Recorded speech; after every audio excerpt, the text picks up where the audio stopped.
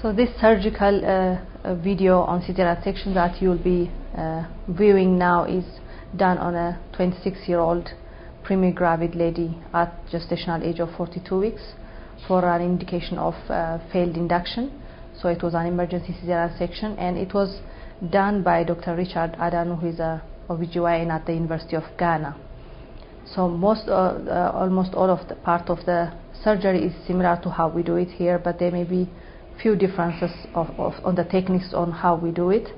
So during the explanation we will point out those areas of differences also. So I hope you enjoy your video.